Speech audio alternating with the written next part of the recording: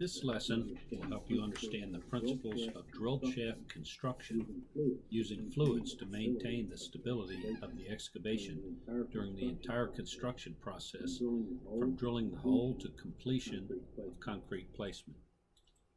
The proper use of fluids to maintain stability of the excavation is important for construction safety, to avoid potential impact on adjacent structures, to maintain the integrity of the bearing formation, and to provide structural integrity of the completed drilled shaft. This lesson will focus on the overall construction process with drilling fluids, and a more detailed look at specific properties and use of different types of drilling fluids is provided in a separate lesson. Drilling fluids are used in different ways for a variety of drilled shaft applications, depending on the soil and groundwater conditions, the size and depth of the drilled shaft, and the complementary use of casing for support. Fluids can include water or water mixed with additives such as minerals, normally bentonite, or polymer. The additives are used to help contain the fluids within the hole and minimize fluid loss through seepage out through the borehole wall, thereby allowing the positive head pressure to be maintained. Water mixed with additives to alter the fluid properties is typically called a slurry, and the construction technique is sometimes referred to as slurry drilling. As we discussed in the introduction, fluids help to provide stability by counteracting the head pressure of the groundwater that would tend to flow into the hole. If the soil were sandy, the inflow of water that you see here in this photo would cause collapse of the hole. The seepage that you see might appear to be small in volume, but the pressure could be detrimental to the stability and tend to wash out uncemented soils, especially around the bottom of the casing. Loss of soils at the top of the rock near the bottom of the casing could produce a void outside the casing, which could result in ground subsidence or loss of support around the casing. Seepage into the hole during concrete placement can adversely affect the quality of the concrete. In these situations, water should be added to the excavation to counter this seepage and protect the integrity of the fluid concrete mix, with concrete placed using the underwater trimming technique that we'll talk about shortly. As a general guide, seepage into an excavation which exceeds more than 1 inch in 5 minutes is considered excessive, and the hole should be flooded prior to concrete placement. Stability is enhanced by a positive differential head pressure when the fluid head within the hole is greater than the groundwater pressure in the soil.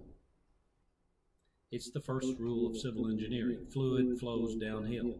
And so when the fluid in the hole is higher than the groundwater, it will tend to flow outward into the permeable soils and exert a pressure at the borehole wall due to the seepage gradient. Water flows out into the sand too quickly to maintain this gradient, but the addition of minerals or polymers to the fluid help to increase the viscosity of the drilling fluid so that it can't escape so quickly, thereby concentrating this gradient in close proximity to the borehole wall.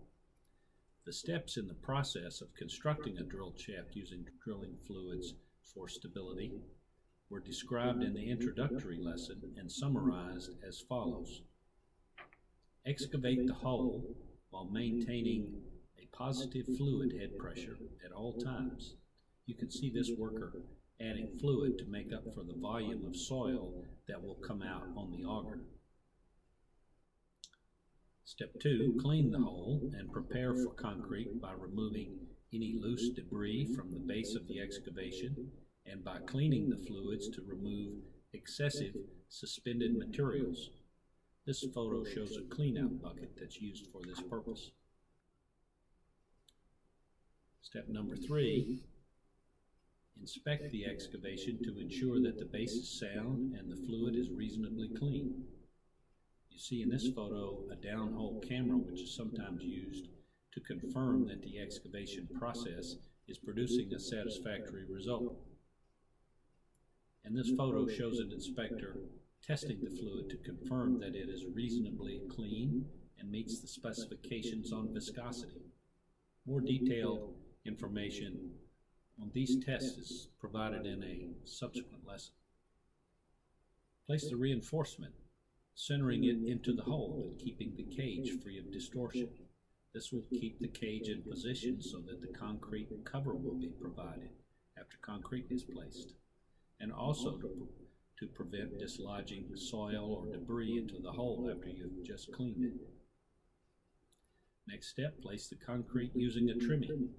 In this photo, you see a trimming into place, and the concrete is being delivered by a pump line into the top of the trimming hopper. The trimming has to be watertight, as you can see with this sectional trimming that includes watertight joints, each joint containing an internal O-ring seal.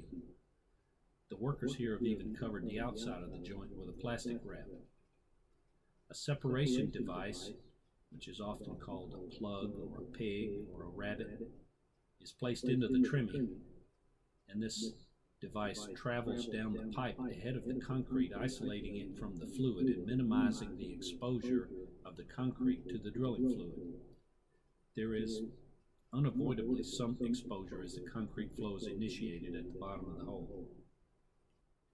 But the contact between concrete and drilling fluid is minimized by maintaining embedment of the trimming below the rising surface of fresh concrete. Fluid is pumped off and sections of trimming are removed as this operation continues, all the while keeping the trimming at least 10 feet or more embedded below the top of the fresh concrete. And as the concrete placement is completed, the top of the concrete is flushed or else dipped out so that a small amount of contaminated concrete is removed.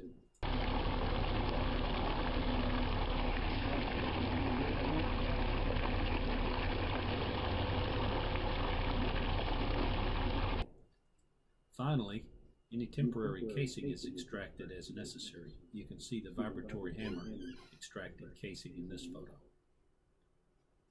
And then clean off the top of the concrete surface in preparation for the connection to the structure.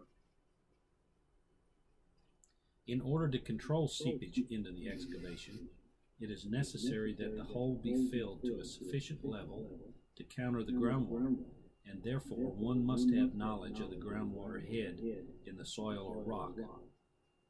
See the lesson on geotechnical information needed for construction.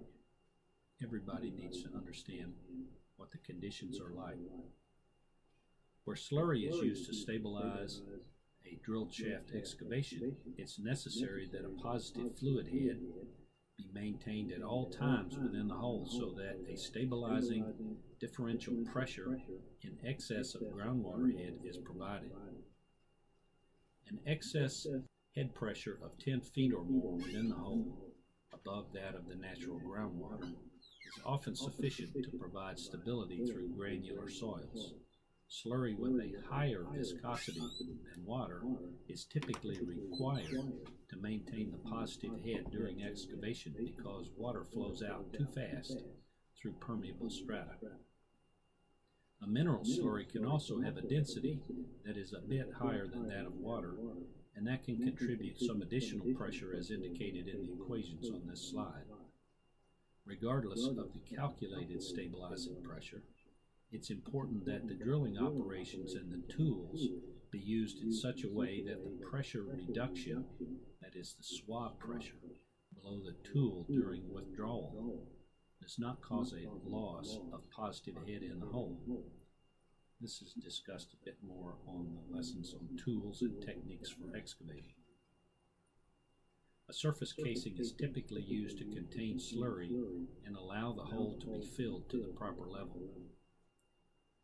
The need to maintain positive fluid head can be a challenge and influence the construction methods when groundwater is very shallow. As the excavation advances and the volume of the hole increases, it's necessary to continuously add slurry in order to maintain the positive head. An oversized second surface casing, like you see in this photo, may sometimes be added to provide a reservoir for extra fluid volume. This way the level at the surface doesn't go down so much as the excavated soil comes out. When groundwater is very shallow, it may be necessary to elevate casings above the ground surface to maintain positive head. Artesian groundwater, that is levels above the ground surface, can pose special problems to construction because of the need for elevation to achieve a positive head pressure.